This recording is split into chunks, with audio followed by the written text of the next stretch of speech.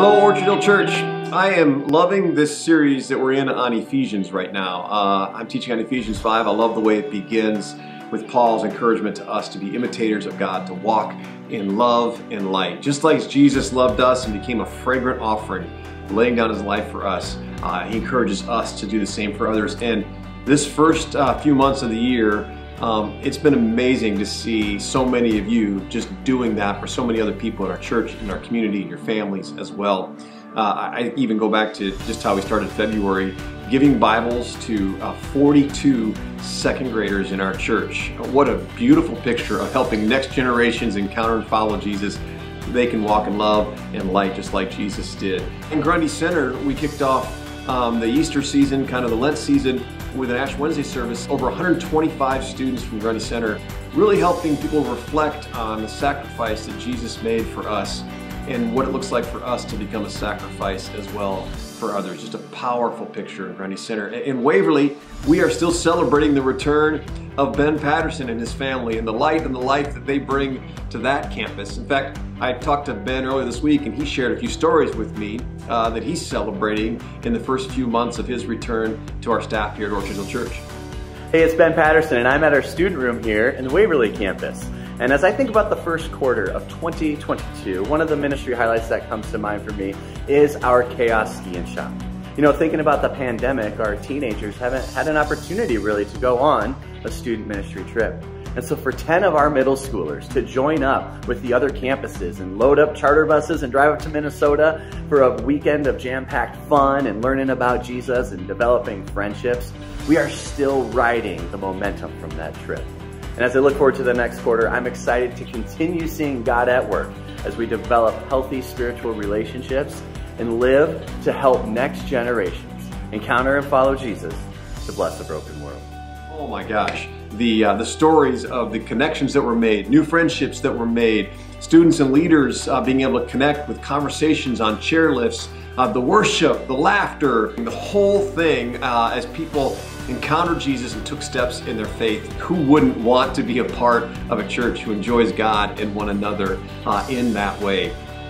We also sent a team of 17 leaders and young adults to Jamaica, to the Caribbean Christian Center for the Deaf, where this team learned about the deaf community, they learned sign language, and they learned an awful lot about what God is doing in Jamaica.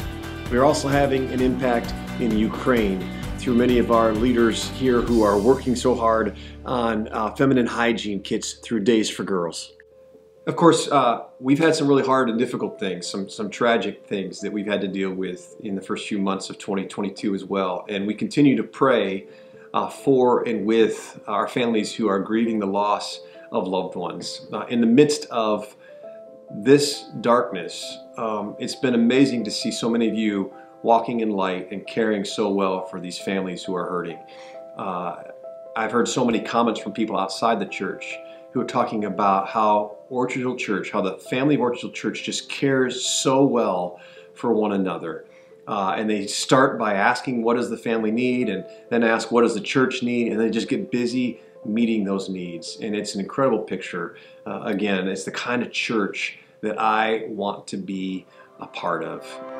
We've seen a number of people connecting through our 40 days of investing in others. We had over 50 people show up for our Serve Day that was part of 40 days of investing in others. A lot of them were young people, kids, and they got to help us encourage our partners at Love Inc. by making a meal and serving a meal to those fine folks over there. They also decorated cookies, and they were able to take these cookies home. They had people in mind in their neighborhoods that they wanted to take these cookies to so that they could be light and love right in their neighborhoods. And the best is yet to come. From what I understand, this huge Palm Sunday celebration is coming up.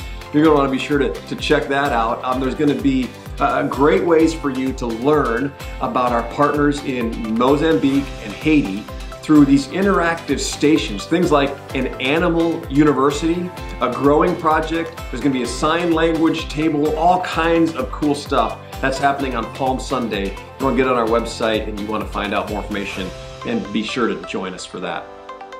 Lastly, I want to encourage you to consider giving a gift to our 2022 building fund drive called Let's Keep Going. We have a goal to raise $400,000. We're already almost halfway there with $170,000 already in pledges and gifts, really to accomplish three things: to pay down our debt, to make a permanent home in Waverly, and for some much needed building improvements and maintenance in Cedar Falls. Please consider giving a gift to our building fund beyond your regular giving to our general fund. And let's keep going. Let's keep walking in love and light to our families and our neighbors and our communities. Thanks.